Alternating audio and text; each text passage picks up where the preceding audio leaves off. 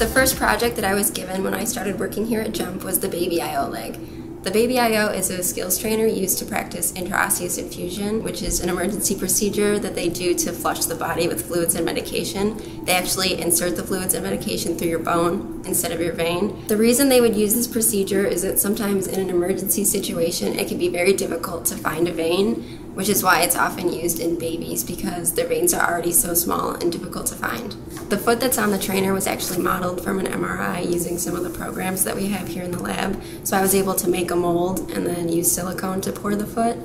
The bone that's used in the foot is actually PEX tubing. The reason it was chosen is because it has the right feel. When you stab into it, it really pops into place. And the skins that go over the leg are just made with silicone, so they're reusable.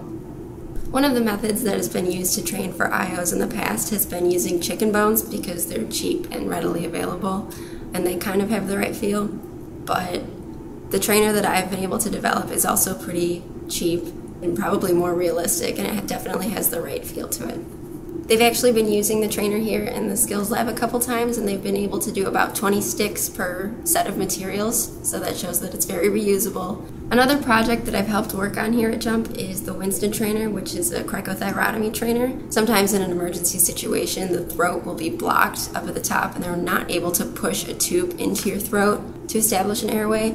A cricothyrotomy is an emergency procedure used to establish an airway in a patient. So what they do is they make a small incision between the thyroid cartilage and their cricoid cartilage. Then they insert a tube so that they can establish an airway. The Winston trainer is a 3D printed head and neck with a hole cut out in the throat. So you're able to put a pig trachea in that spot and overlay a piece of silicone skin over the top so that they can practice finding the anatomical landmarks, so that they make sure they're making the incision in the right spot. It seems like this procedure would be very nerve-wracking, so I'm sure it's very helpful to practice ahead of time.